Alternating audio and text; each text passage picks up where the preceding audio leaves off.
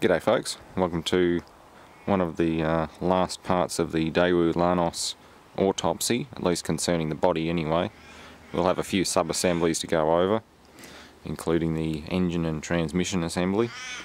But for now I want to get this whole thing stripped down and onto the trailer. Just get rid of the scrap metal side of it. Then we'll move on to rubbish and other stuff because there's still a mess over there to clean up after the big TV shoot. So yeah, there's more plastics to cut up. There's a plastic bumper and some other stuff behind the shed, so I'm not sure whether I go scrap metal or rubbish run first, but either way, we'll see what happens. I'll get rid of these wheels and things.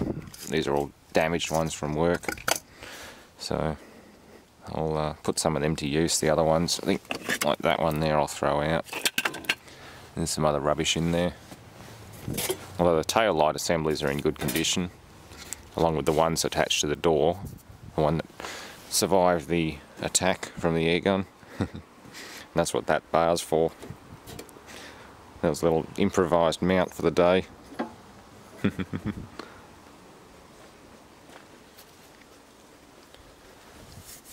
Yeah, they're still in really good nick. They can go together. Same with the badges, all that stuff. I can strip them off safely. Yeah, it's just double-sided tape. License plate lamps. It's all good. Alright, gradually getting bits off it. That one's for Alex. He's getting the MAP sensor and its cable. I've unbolted the steering rack. As you can see, it just bolts straight onto the firewall, and the tie rods just connect onto it accordingly. This whole assembly should slide back and forth if the steering wheel allows it. Yeah. That's essentially all it is. I'm pretty sure it's just a rack and pinion. Small pinion gear and the or basically a rack. I'll get this thing apart and explain it a bit more in detail because right now you can't see anything. It's all under that boot. As far as the hydraulic assistance goes, it's just a valve proportioning system. There's not much to them. This one's made by Saginaw Steering Gear, General Motors for Daewoo, and that's part number right there. Funny thing is, the first time I ever heard of Saginaw Steering Gear was looking at a deactivated Browning machine gun at a friend's place in Queensland, where you're allowed to own those sorts of things. And I noticed on the side plate, it was just a roll stamp in an area about that big. It said manufactured by Saginaw Steering Gear, USA, or something to that effect. And this goes to show, World War II, pretty much everyone was making them. Same with AC spark plug division. You'll see that on the side plate of some 50 cal aircraft guns and things. Pretty interesting. Yeah, General Motors, as you can see, a lot of diversity in manufacturing, from domestic appliances, refrigerators, small arms, heavy machine guns, various vehicles today. They've sold out or purchased Daewoo and a few other different companies recently. So there's a fair bit there. The USA made hose. Doesn't say who it's actually made by though. I'm guessing maybe Parker or something. Yeah, I'll get this rack out and have a look at that. Sway bars out. I cut into it with the grinder by accident, cutting that out, so this thing's scrapped now. Not that it matters, it was going to go as scrap anyway. But yeah, there's not a lot of structure in them. It's all to do with geometry and physics. Okay, well, removing the steering rack is pretty easy. There's a bolt that goes through a clamp up here. There's also one up here which will remove that flex coupling. And that flex coupling looks like it'll have a few good uses around the workshop. That's brake, clutch, obviously not connected to anything. That has to be disconnected. Accelerator cable. Of course, everything's disconnected, so it's easy enough just to unbolt these and remove the entire assembly. Same with up in there. That will release the brake booster and everything after removing that clip. The clip goes through the pin up there, through the rod. There we we go. Brake pedal's now disconnected from the booster. That's just a cable and return spring.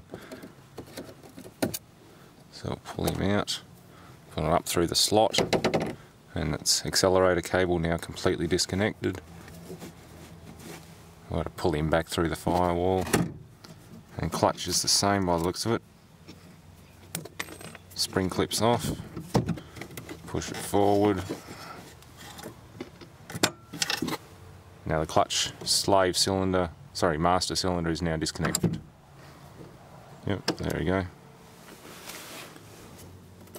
These pins and clips are quite handy too. They're worth keeping if you're not keeping the rest of it, but that's all out. Got pressed steel pedal levers and things. Might come in handy for something, but I'm not going to be keeping much of this. There's an engine PCM there, ECU, whatever you like to call it. Got a grease. It's grease from the HVAC system. Yeah, that's vent controls.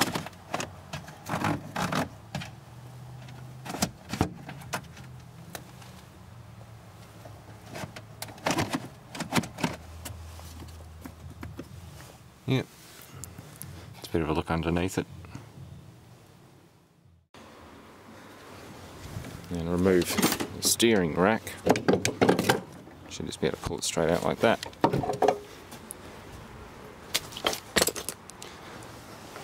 There we go, that's the steering rack. It's a neat bit of kit. Very simple, very simple. I think the hydraulic side of it only goes as far as this piece here. There's no hydraulics in any other part of it. Yeah. There's an adjusting nut there. But, yep, it's incredibly simple rack and pinion power steering. At least I believe it is. Should be rack and pinion. It's very simple. Recirculating ball generally has a larger box with a ball nut and screw inside it. I have taken these apart before, at least not this kind, but I've taken recirculating ball apart, and they're interesting with a little ball nut and lots of little recirculating ball bearings. And that's your tie rod ends. They're a bit floppy and worn. Definitely a roadworthy fail. Yeah, that one's definitely a roadworthy fail. It's all loose and flogged out. Yeah, when someone says your tie rod ends need doing, that's what they're referring to. Steering tie rods. Ball joints are completely different. Ball joints are on the lower arm, the suspension arm, and they're a completely different item. It's nothing to do with steering, it's all to do with suspension. I suppose it is to do with steering, but it's not part of your rack assembly and tie rods. They do still have to pivot and move up and down at the same time. They are a ball joint. It's had a bit of water get in there, but I don't think that's just from being out here. I think that's from other things. I'm not sure what the RAV4's got in the way of steering, but I think it's the same. It won't be a General Motors setup, but it'll be, I'm pretty sure these are rack and pinion. It's a very good setup, very simple. Cheap to manufacture, reliable. Oh, I swear dismantling this dashboard has got to be the hardest part of this project. It does not want to come apart. Right, there are screws in places you can't normally get to, so I'm guessing it comes out as a sub-assembly with everything attached to it. Also probably going to have to drop the steering column first, and then yeah, pull the whole lot out as an assembly. The old head unit, Phillips cassette player, that's about it. Antenna connection and loom connector. HVAC systems, mostly manual, cable controls. Yep. That's all got to come out.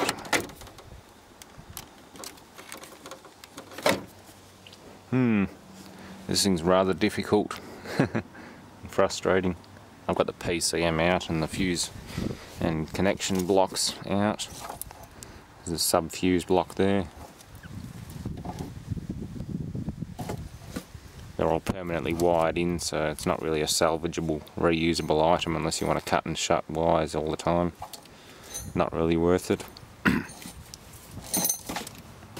But yeah, it does not want to come off. Oh, there we go. I'm slowly getting it to pieces. It is not easy though.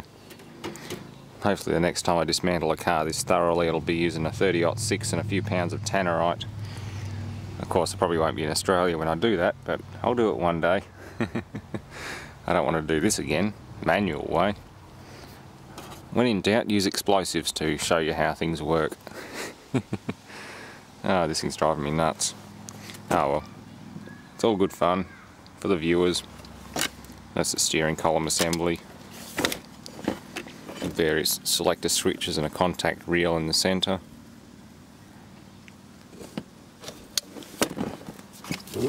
That's out. And a hazard switch with a lot of different connections on it. Little vacuum fluorescent clock, I'll keep that one. It's kind of neat. It's got the ground B++. Yeah, it's got its pin outs marked on it. And that's a connector for it anyway. I'll just cut that out of the loom. HVAC controls. Fairly straightforward mechanical controls for cables.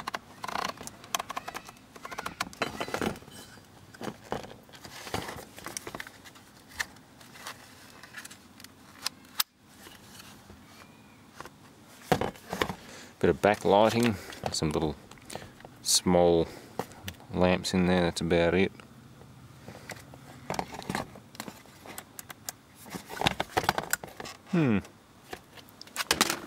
Spare parts, I won't destroy them. I'm pretty sure someone will want some of this stuff.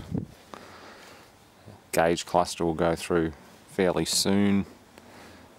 Might not even have to strip all this off if I can get it on the trailer as it is, although no, I want to get into the HVAC system because there's a heater core and a blower and evaporator box for the air conditioning, so I want to get in there. I've got to take all this dash panel off to get into it. Oh well, it's not that easy. I was hoping I could be done with it, but I just realised I want to get into the HVAC system and salvage the heater core and the fan and evaporator for the aircon. Some more relays in there. Big ones.